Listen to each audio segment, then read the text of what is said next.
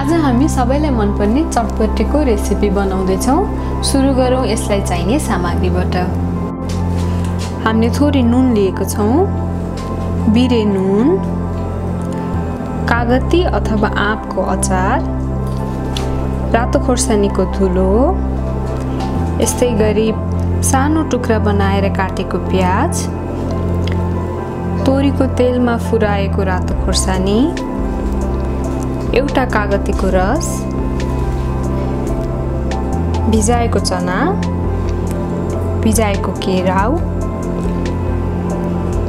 धनिया पत्ता, यस्तै गरी हरियो खोर्सानीको टुक्रा, काँक्रो र गाजरको सानो टुक्रा, एउटा चाउचाउ जुन लिए पनि हुन्छ, दालमोठ, भुटेको बदम, भुजा र एउटा उसिनेर सानो टुक्रा बनाइएको आलु, एउटा गोलभेडा।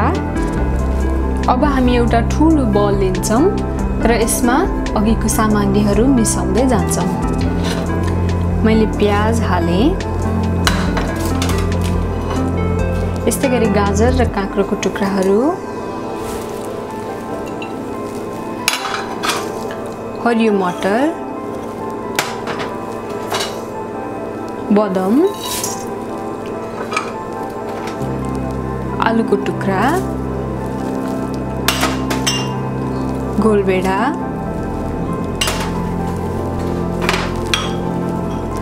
चना,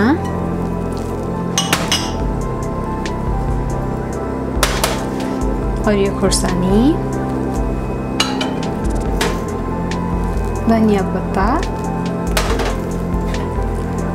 रातो खोर्सानी, बिरे नुन, कागतीको अचार,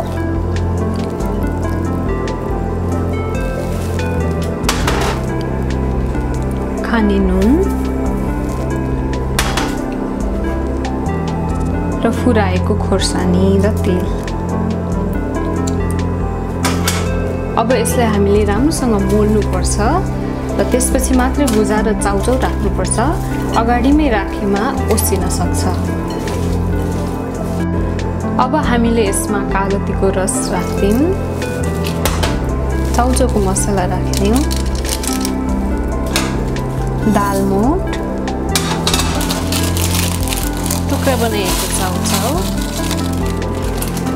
र अन्तिममा भुजा मिसाइदियौं र यसलाई राम्रोसँग मोलौं।